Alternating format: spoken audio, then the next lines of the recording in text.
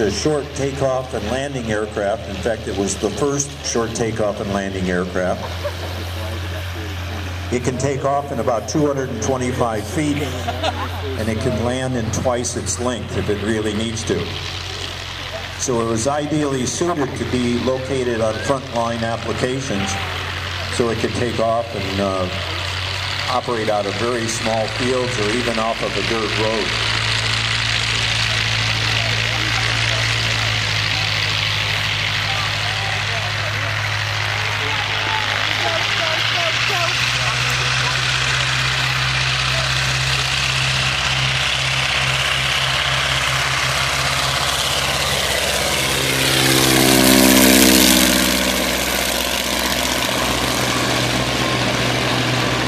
The Fiesler Storch will fly as slow as about 25 miles an hour without stalling.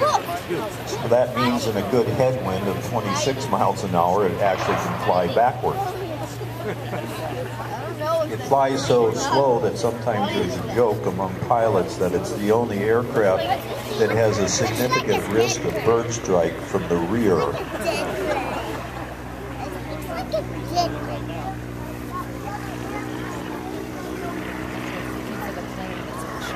Not only was it the first short takeoff and landing aircraft, but the wings actually will fold back like a World War II aircraft carrier aircraft like you see in the hangar.